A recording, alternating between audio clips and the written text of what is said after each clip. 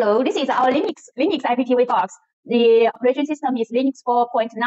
So this is the front panel looks like mirror. The length is 116 millimeter. The width is 116 millimeter. The height is 30 millimeter. And here is the side heat dissipation. Here's the side heat dissipation. And here is the real panel looks like power in, LAN port, AV output, HDMI output, and the USB port. So this box is a H.265 decoder, and the flash is 16 MB. The memory is 1 GB. It can support protocol UDP, HLS, M38. So it can support Stalker, Extreme, and so on. Many protocols can support. You can send a message to tell me which URL, which IPTV gateway you are using. So we confirm you. Now we live demo for you. This one now already we power on it. It is a Linux IPTV box. This is the UI looks like. Here our software all can make customization. Here can put your icon logo. So here can put your logo also. Here Stalker protocol and Extreme protocol and YouTube. This is Wi-Fi setting. Wi-Fi setting. Internet we have two ways. One way is through Ethernet port, and the one way is Wi-Fi. Now we connected wired means through Ethernet port.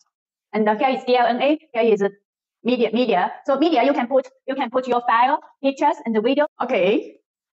Here is Extreme looks like. So if you have Extreme's account, you can send us the URL address, the username, the password, then we can test it for you online. Or we can make this logo as your customization logo. So here, the IPTV testing link. So if you have your UDP link also, you can manually import your UDP link through USB. So now we can check. We check 1720p resolution. Okay, this is the resolution, and this is the channel info. And for VOD channels, our box can support subtitle. Okay, we channel up. Okay, this is HD also.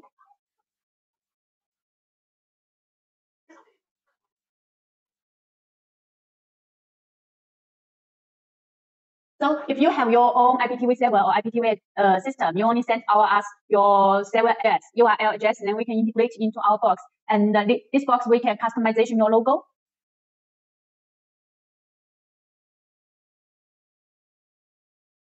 Let's go into setup to check. This is network. The resolution, our box can support 1080i and 1080p. The TV format can support PAL and NTSC. For software update, we can update the software through USB, and we can upgrade the software through internet. This is the media, the USB. So this is the IPTV basic function, the UI looks like. So if you have any question, please contact us.